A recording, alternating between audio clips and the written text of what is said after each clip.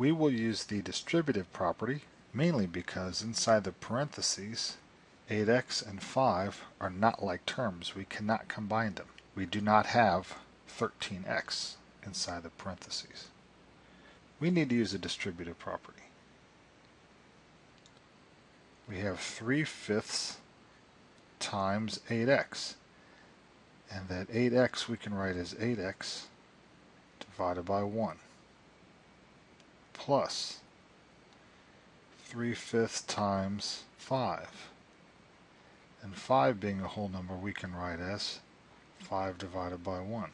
Now let's simplify. The rule for multiplying fractions is to multiply through the numerators. 3 times 8x is 24x. And multiply through the denominators. 5 times 1 is 5. We can do the same with the second multiplication of fractions. 3 times 5 is 15. Multiplying through the denominators, 5 times 1 is 5. Is there any more simplification? Not in the first fraction.